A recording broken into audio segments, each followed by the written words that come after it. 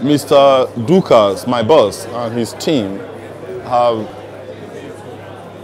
proven to all that it is a lot better to take a step than to just sit somewhere and talk.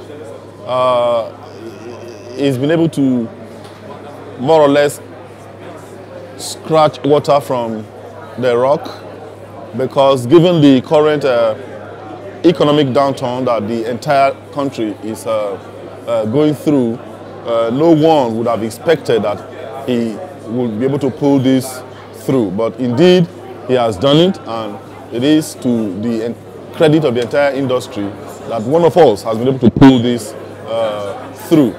We are all delighted to associate with him as an individual. We are a lot more delighted to associate with him as the festival director, founder of the Abuja International Film Festival. I can assure you that if the success of this year's festival is anything to go by, then we should expect a bigger festival next year. This festival drew delegates from across Africa and indeed Europe and America.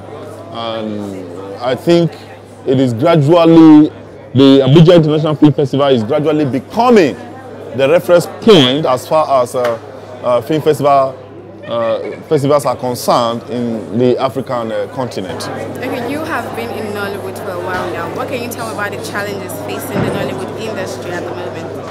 Oh, well, without sounding like a broken gong, the challenges that we face as filmmakers in Nigeria are enormous. Chief of them would be piracy. The reason Nollywood has not been able to attract big funding is because producers who have access to that kind of budget, big budget movies, are afraid that they may not be able to make returns on their investment if they plow big money into the industry. And that's where government comes in. I do not think, quite sincerely, that the pirates are beyond what government can tackle.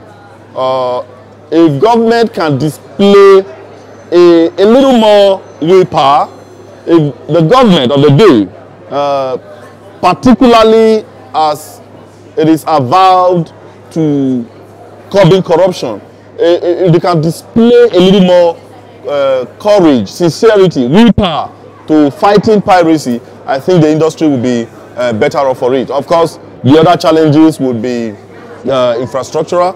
The fact that energy is still a problem in Nigeria also has its toll on the quality of films that we make.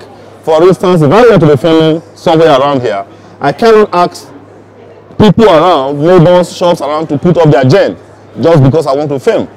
So power is a big issue, and several others. But I think the biggest of them all is piracy.